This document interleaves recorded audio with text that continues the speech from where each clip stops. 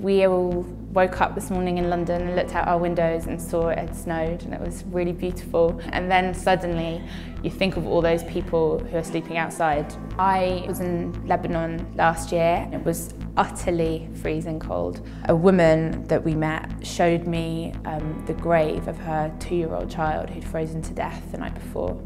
Last winter in Greece, it reached -13 degrees. There were babies outside, mothers just desperate to keep their babies warm. You know, these very basic needs you just wouldn't think that we'd have to be thinking about in Europe, but we are. Where's the humanity in all of this? It doesn't really make any sense to me. Hopefully, we can try and do a little bit to help. The Choose Love shop's been open since Black Friday, and it's open until Christmas Eve. During the festive period, a lot of people start to feel frustrated by the consumerism everywhere. It should really be about the feeling of giving and that warm fuzzy feeling inside. Doing something for someone else is the best feeling in the whole world, so it was really cool to create a physical place where you can come down and get that feeling. You walk in and there's this big long table with different items on it that just look like everyday items to you or me, but actually they're life-saving for a refugee. The life jacket on the table is actually a real life jacket that was worn by a child on their journey from Turkey to Greece. When people come in here and think, God, like my child is the same size as that, that's taken them to a whole different place. The same with a child's coat and the thought of a child being really cold this winter while we're all tucked up at home having a mince pie. I think it's made people really think. And then my favourite section of the table is the future. We don't really believe that people should be living in a refugee camp. People should all have the same opportunities that we all have. So there's a school bag and school supplies to make sure children can go to school. Who knows what that might lead to. There's a whole lost generation of children out there, and we have no idea what those kids might grow up to do. You know, they could be the kid to cure cancer. We just need to make sure that we give them that chance.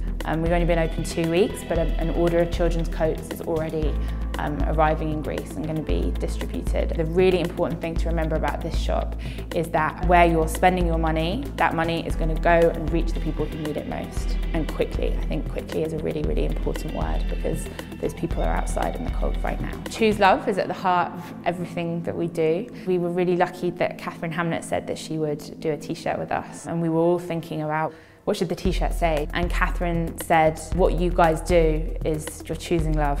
That was a kind of take on the Her Choose Life t-shirt, which was made famous by George Michael. Because it's not just about the refugee crisis, it's about a way of life. The response to the shop has been overwhelming. Kids coming in who are just like, oh my gosh, Mummy, I want to buy that for another child. It's been lovely, and seeing families come in together has been one of the most lovely things. It's a place for everyone. This shop is due to close on Christmas Eve, but the refugee crisis sadly isn't going to be ending on Christmas Eve. But we can all keep on doing something to help. A lot of the people we work with say that they've seen the worst of humanity, but they've also seen the best. And that's what's amazing, is that people just step up and people want to help. They want to try and make a difference in the world. I never imagined to discover that there were children as young as 8 living on their own in Calais. Through that advocacy work and the Dubs Amendment, some of those kids are now here. I was lucky enough to see one of them. He's in school now, and I asked him what his favourite subjects were, and he said mathematics and literacy. And it just, like, my heart melted. It was so lovely, and I'm so excited to see what he goes on to do with his life.